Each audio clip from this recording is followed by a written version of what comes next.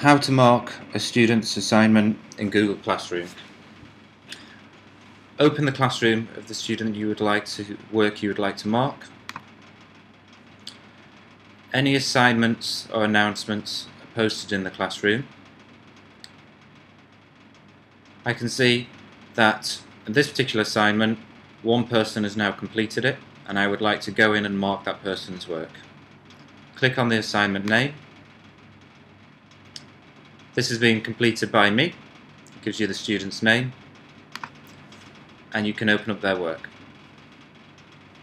You could then check the work and add comments directly onto the work by clicking on comments.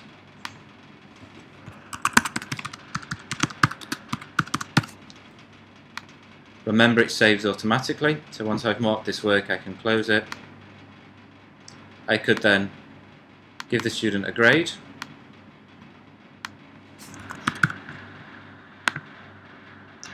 Once I've marked all the work, I can click on each student individually and return.